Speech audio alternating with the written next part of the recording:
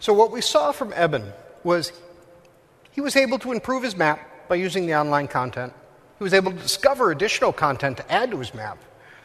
But at the end of all that, he did some GIS analysis, and he was able to share that. Now, when he went to share, he chose to share it with an online group. That online group was called DC Snow. I'm a member of that group, so I can see this data. So let's take a look at this group. Look at its description, and let's look at its content. This is all the various content that's available in this group. And if we scroll down, hopefully, there it is, we'll find priority roads for plowing, which Eben just created. I can use this layer package that's now available online and use it directly on my desktop or inside of Explorer. There's another way that people also share their information, and that's by using maps. We introduced the concept of sharing an online map. We allow you to author these online maps very simply. You can pick which sort of base map would you like to use. You can zoom into the areas that you want. So let's work in the DC area as well, which is somewhere down here.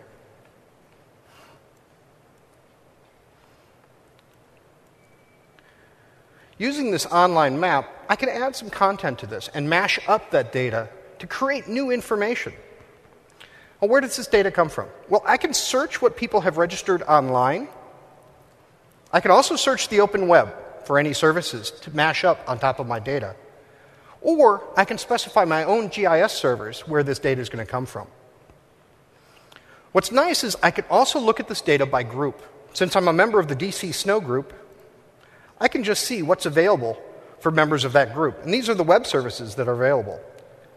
So I have some metros. Let's add those in.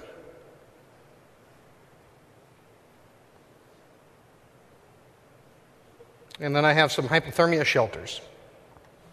So let's zoom in a little bit. And now what we've actually created a map that mashes up the metros and the hypothermia shelters together. And I can share this. So I can save this map.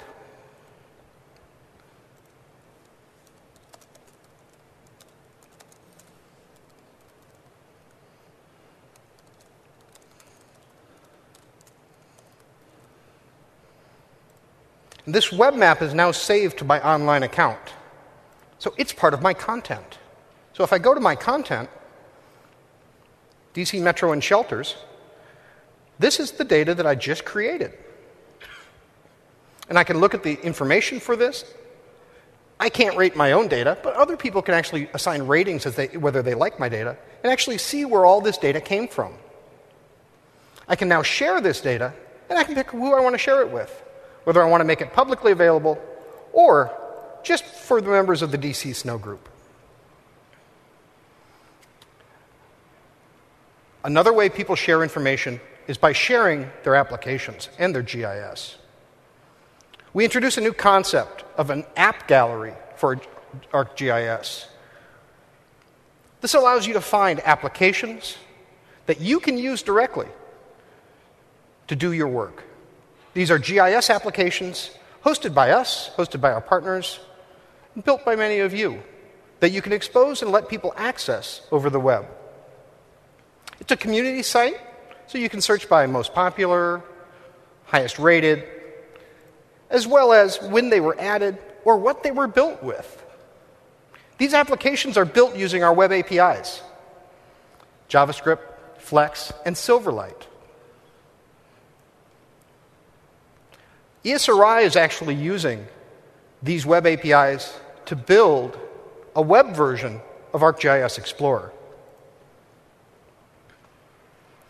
This is Arcgis Explorer Web. It runs completely in a browser and there's no download.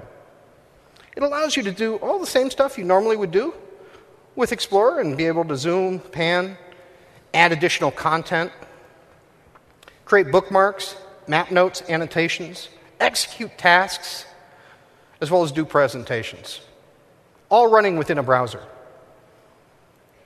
As with Explorer, you can change out the base map to use Bing aerial maps or street maps, Well, I'd like to show you that we can actually add now the Openstreetmap Project as a base map.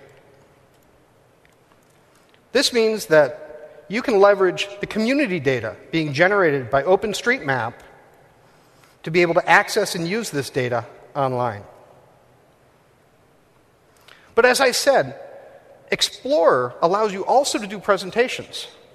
But now you can do these inside a web browser.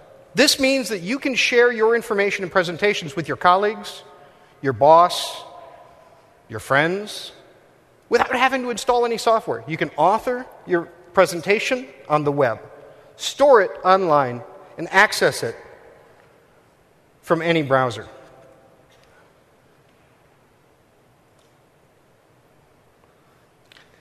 These capabilities allow ArcGIS 10 to be really your complete online GIS, giving you access to data, analysis, tasks, content, sharing, and communities, and increasingly online applications.